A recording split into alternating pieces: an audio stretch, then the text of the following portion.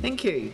Each of the community boards has 20 minutes, and how you choose to use that is entirely over to you. But I would advise you to leave a little bit of time so that councillors can explore with you some of the issues that you want to raise. All of your submissions have been read by councillors, and so it's really important that when you come to the table that you really touch on the issues that are important to your community. So could I invite Sam MacDonald and I don't know the others. I don't know if you're bringing your deputy up to the table as well, Aaron Campbell. If you come to the table and welcome in your new role as the chair of Fendalton-Waimairi-Harewood Community Board. Thank you, Leanne, and good morning, everyone. Thanks very much for the opportunity to present our long-term plan submission. That's up. Look, before I begin, can I just acknowledge David Cartwright for his work on the submission. His name's on the document, and he led the team that put together what I think is quite an articulate and well thought out submission to you today. Can also acknowledge Aaron as our Deputy Chair. He's also spent a lot of time working on this. But what we thought we'd do today is provide, before we go into the detail of the projects, a bit of a context about our wards. And it's always important, I think, to remind you of the demographics we have over in our part of town, and I think that really plays a role in the projects we're advocating for. So I'll do that, talk about how we engaged, and then at a high level talk about some of the projects we're looking at, and then Aaron is very keen to talk more about some of the projects, and as Leanne said, we'll certainly leave time for questions. It's a Fendalton-Waimairi-Harewood tradition that we're concise and to the point, so we'll leave plenty of time for you to come back to us. So if we just start with those community board demographics, I think it's really important to note the ageing population, particularly in our Fendalton area and sort of those larger homes. I also like to point out to any community group, and indeed you guys today, that we have a large number of Housing New Zealand properties in our ward. Ironically, they're actually predominantly in the Fendalton ward, in the back of Brindwa. And then I guess the other side of that is our deprivation index. So we have a really broad spectrum, ranging from a 1 in the Homewood area right through to a 9 in Jelly Park. So I guess what we're trying to do is just paint a picture that there's a really diverse population in our area who will contribute to our community. What I wanted to do is just take you through, just really quickly, our wards. So if we look at Fendalton first, the median personal income, you'll see up there is $35,700. The average house price is $855,000, and that annual rates contribution is $41 million. I was looking through the LTP last night actually, and based on that average house price, the rate increase will be 5.72% based on that at the moment. If we look at my ward, the Waimairi ward, the median personal income is in line generally with the city at $29,400. The average house price is $608,000, and our annual rates contribution to the city coffers is nearly $27.5 million. Based on that, we would get a 5.6% rate increase based on the current LTP. And then the Harewood ward, Aaron Kewen's ward, we've got a median personal income of $32,000, an average house price of nearly $730,000, and their annual rates contribution is nearly $33 million. Based on that, we would get a 5.67% rate increase on that average price. I think this is quite an interesting graph if you've got a chance to have a look up at the screen, and it breaks down the proposed capital expenditure versus the rate take in those wards. And obviously that's just capital, that's not OPEX, but I think it really signifies that we practice what we preach. We don't ask for a lot, but we do contribute significantly to the city. Obviously you'll see Linwood, Central and Heathcote is substantially higher, and I think that's, everyone will understand that's predominantly due to the Central City rebuild. But look, I think if there's one thing to take away from this, that's certainly a really good stat for the day, for indeed the rest of the presentations. I thought I'd just touch on briefly how we engaged, and I'm sure that as you've all been working through your LTP engagement, you'll realise that it's a lot easier to go to the people than have the people come to you. We found that the Culture Galore was a really effective way, where we had over 15,000 people come through in a couple of hours. And indeed, you'll see the picture up here with Raf and the 2 Aarons outside Bishopdale Mall. And I think it's really important, and we certainly made it a priority to be seen in our communities wanting to genuinely take their views on board. So I think, before I hand over to Aaron, I just wanted to touch on a couple of the key concerns from our engagement. The first one, and again, don't shoot the messenger, we're passing on the feedback from our communities, was the concern over the money spent on cycleways. From my point of view, there's been three things that have come out of this process. The rate increase we consider is quite high. The cycleways obviously is a concern that people are raising with us, and I think the water chlorination, which is obviously an issue you're all working through at the moment. So if we look, and I will pass over to Aaron to go into these in detail, but just at a really broad level, we want to focus on the regeneration of Bishopdale. We want to look at, we're obviously in full support of traffic lights at the Breens and Harewood and Gardeners Road intersection. We really want an emphasis on road maintenance and core infrastructure, and we'd like to see some toilet facilities at the lake, along with a deferment of the wheels to wing cycleways. And then obviously, as I pointed out at the beginning, with the rate increases across our wards based on that average house price, we're really keen to see that rate increase driven down, because it does disproportionately affect properties within our area. So look, I'll pass over to Aaron to go into a wee bit more detail, then we'll conclude, and then happy to take questions. Of that slide, there is probably two, just go back, please, thank you. There's two things I'd just like to highlight there. One is the Lake Roto and Lake Kohatu area there. It used to be the site of the former Waimairi Council landfill. It's a fantastic, there's two lakes there. They're both fantastic recreation lakes, one predominantly for the jet ski in Canterbury group, as well as the other lake has a huge variety of recreational uses, from dragon boaters, learn to sail, the list just goes on. In summer, it is open for public to access. In summer, this past summer, it's had a tremendous amount of demand brought on by public accessing it, wanting to swim there. There was 5 portable toilets. There 3 were supplied, paid for by the recreation groups, 2 supplied by council. When you have 2, 3, 4,000 people there in a day, those quickly become overwhelmed. There's issues around just the management of that space, which I know that staff are working on, which we certainly appreciate. 12 months ago,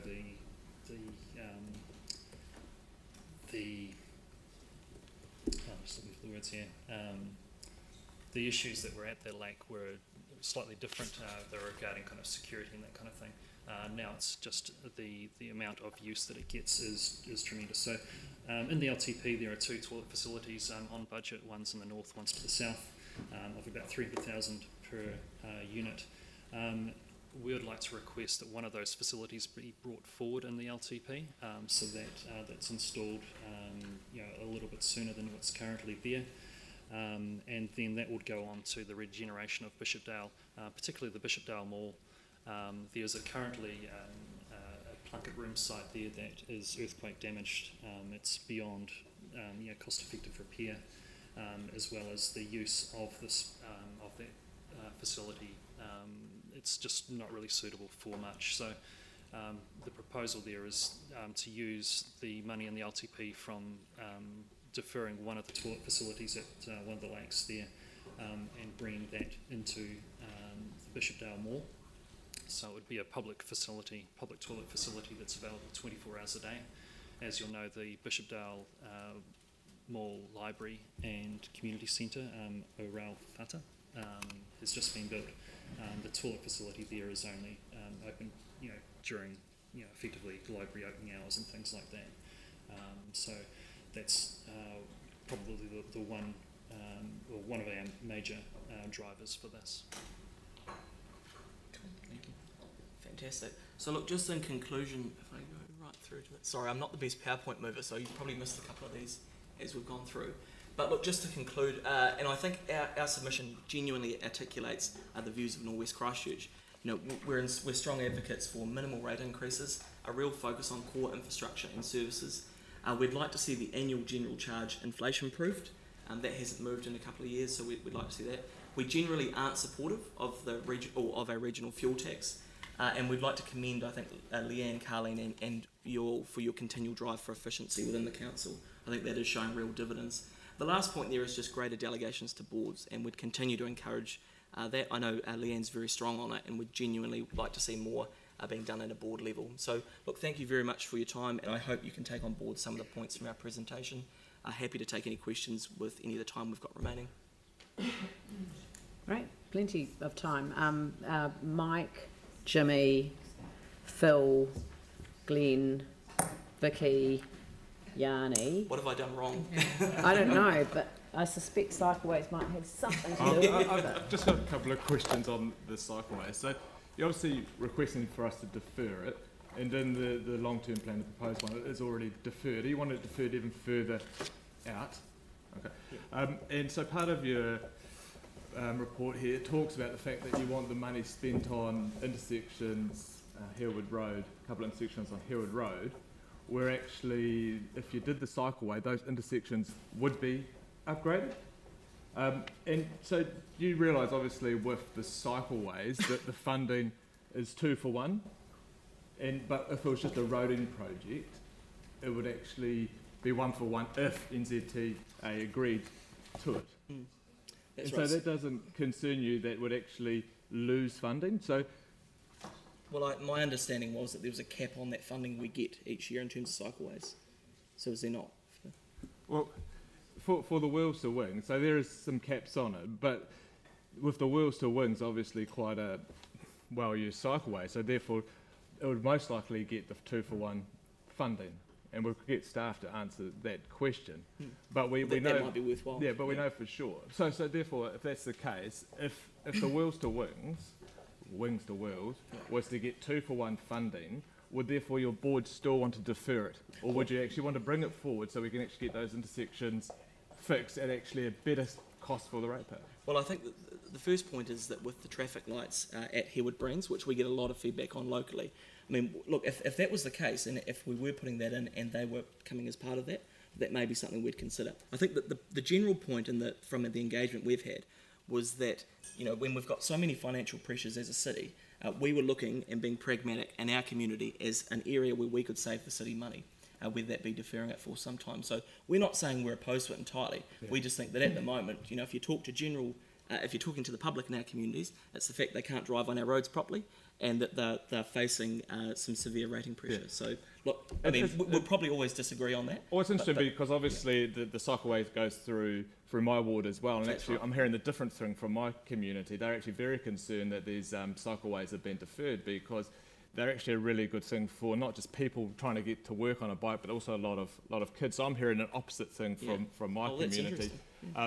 But when you look at the actual funding mechanism and trying to actually make the ratepayer's dollar go even further, the cycleways actually potentially does that because we get a lot of side benefits from just doing the cycleway, which would be the intersection improvements that your community board are actually calling for. So to me, if we're looking for actually trying to improve these intersections, which I agree with we need to do, then potentially trying to defer the cycleway is not the best way to do it. Actually bringing it forward would be, because actually we're going to help the ratepayer out in many ways by the fact that we're getting more funding from both NZTA and central government. Yeah, well, I mean, look, I don't want to interrupt this wonderful speech, you're but entitled to your view, and we may just have to yeah, that's right. I think the one aspect to that is depending on where the Wheels to Wings cycleway actually goes and which intersections it actually goes through. There's probably 2 or 3 different routes that it's currently being kind of looked at, and at least a couple of those it doesn't go through, specifically the Harewood-Greers intersection. The amended LTP a couple of years ago had I think 1.8 or $2.4 million for an intersection upgrade because it's one of the most dangerous, high-risk intersections along the Harewood Road corridor. So from a safety of all road users point of view, the reprioritisation of spending money towards improving the safety, particularly at that one, now that that's also been now deferred from the current LTP, that's of concern for me, as a board, and that's one of the reasons why we're saying look at deferring it. We don't think that the money that the government is subsidising will disappear. The national government obviously started the subsidisation process of cycleways. The current government, I can't imagine it removing. If not, it will increase. So yeah, if the current government wants to come to the table with even more subsidy, let's discuss it then. But under the current budget constraints that the council is in right now. Obviously it's developing day by day. The water chlorination issue, the wellheads issue is growing, dare I say, day by day. This is one aspect that we can say, let's push this back out for now. Jimmy. Thank you. One question, because your board particularly recommend the rates, to increase the 5% rather than 5.5 percentage. But if we review, if a 1% probably $4.5 million, so 0.5 probably $2.25 million. But here you particularly emphasize you still have some of the project or items need to be taken the higher priority. Particularly, you mentioned like the regeneration Bishop Day Mall and the 4 intersection of the your roading, etc. But you propose it's only the wings to wheels cycleway project be deferred to spend those budget to support those 4 intersection the roading area. But I'm just questioning, probably the budget still not sufficient. So do you think what kind of project, either in your board or citywide, probably can be the deferred? Yes, I think that, I mean, look, you make an interesting point. The reality is we didn't come here today with a list of things we want and things that we can't, that we won't have, that we can't fund. So what we're saying by the deferment of the Wheels to Wings is that actually substantially we contribute a lot more back to the city than those local projects we actually want and the community want. So yeah, we're not coming in saying, here's 23 million back or whatever it is. We want 23 million more in our community. We're saying, actually, here's 23 million back. We want about 5. So we kind of think we're being responsible in that respect and sort of demonstrating that we're not wanting to take. We're giving back as well, which hopefully reduces that burden on our ratepayers. Phil. As a board, we did discuss levels of service around very local and specific projects. I could rattle off a couple now if you'd like. Sure. On Creek Road, there's a chairs installation artwork in 2027-2028. It's up for renewal. It's $85,000 for that. There is there's Westburn Reserve Learn to Ride track. I've eyeballed it myself. It's a fantastic learn to ride facility for for children to learn how to ride with road markings and stop signs and all this kind of thing. Again, it's up for renewal, $220,000. It's in really, really good nick. Right. So when it comes to levels of service and renewals, having a smarter way of implementing and doing some of these things is something that we've certainly discussed at a board level, and we'd love to be able to bring these things and kind of highlight them to council. Absolutely. You'll note from the discussion that we had with the external advisory group last week that we want to review levels of service for precisely that reason. So thank you for those examples, Phil. So, Aaron and Sam, you'll be aware that two of our strategic priorities, one is active travel and the other one is safe communities. So, like, if we take your, referring to Wheels to Wings, if we take your part of the city, you'll be aware the airport is one of the biggest employers in the city. Absolutely. A large number of people commuting to the airport from your area. So if you're saying don't do the Wheels to Wings, but how can you actually, in doing that, how can you actually ensure the safety for people who want to commute to work, to the airport by bike, as compared with those in cars? I'm probably looking at the catchment area for the Wheels to Wings. There's 2 access roads to the airport, one up Memorial. That's obviously just been improved. It was, well, it still currently is, the most dangerous intersection in Christchurch, but that's, Memorial and Johns Road. But now with the new, absolutely, so, that statistic's probably going to, drop significantly. So there's 2 access points there now that Wairaki Road's been closed off, and that's up Harewood Road and underneath the underpass, and then the second one's through Memorial.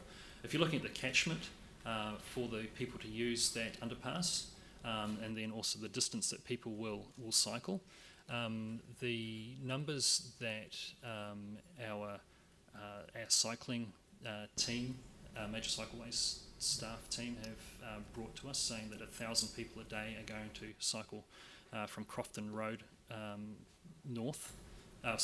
west to the airport. Right now, I don't see it. I've also talked to schools in the area asking about kind of active transport for children and whether or not a major cycleway would likely lead to an increase in children biking to school, and their impression is that it wouldn't lead to a dramatic increase. I really would like to know whether other people that have questions are going to focus on the one cycleway, or are we got other issues? Yep, I was. You've got another issue, yeah, Glenn. On social housing, my question. So at the beginning, you pointed out the Housing New Zealand and council units in your ward. You talked about the ageing population. Given that baby boomer bubble is coming through, we'll need obviously to provide for social housing. Whoever delivers it will get in a big pickle. Have you got any ideas over where extra funding would come from for more council units yourself? Yes, so our submission wasn't advocating for more social housing. I think that the point was at the beginning we were just explaining that there is a demographic within our society that is supported by the council and the government. Yeah. So the question is around council supplying more units. We didn't actively discuss this at a board level, but if you were to ask my opinion, I would look at upgrading current council units to make them more livable. So you're looking at upgrading insulation to making them a better living environment for the current tenants rather than expanding the program right now, and waiting to see what the government will bring along from its program and rolling out the housing for social I am actually going to give you another 2 minutes because I should have pulled up another councillor before. So Vicky, Yanni, Aaron, if it's within the 2 minutes. So very brief questions. One, the toilets, can they be done within the existing budget by reprioritising? I believe so, yes. Excellent. And the second one, the fuel tax is interesting given that you want to keep rates down. So if, for example, there was a 4 cents per litre fuel tax, that would reduce rates by about 3%. So you're still not looking to have any other sources of income apart from the home asset that people own? A fuel tax is regressive. It's going to hit low-income families hardest. It would be similar to increasing GST. Or it's going to hit those who travel most. Yeah, and low-income families will have vehicles that will be less fuel efficient, and they may even need several vehicles because the public transportation system isn't efficient enough that they could well have 3 vehicles within a family to be able to travel to disperse. So you'd rather all the costs went on to their house? Sorry, you'd rather all the costs went on to rates than spreading any of the... I think it's around reprioritisation of capital. So as Leanne brought up, the EAG report there last week, that certainly summarised what the board was thinking and discussing. Basically, we believe the money is there within budget. It just needs to be spent better, particularly around procurement. Yanni? Thank you. Just a very short question in terms of the Groins Roto Kahutu master plan. Is your board driving that, and do you have a time frame for that being complete? I don't have a time frame today, but we are driving it. Yeah. Okay.